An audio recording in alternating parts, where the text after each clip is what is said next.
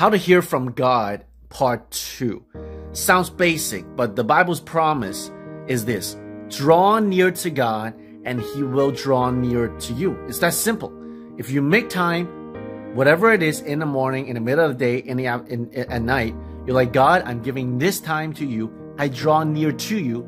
That's how you're going to hear His voice. It's just like if you have a friend, if your family members, if you don't make time to say, hey, let's come out and hang out, guess what? You're not going to have a relationship. You're not going to hear about what's going on in their lives.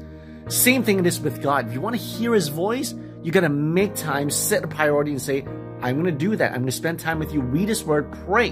And as you draw near to Him, it is His promise that He will draw near to you.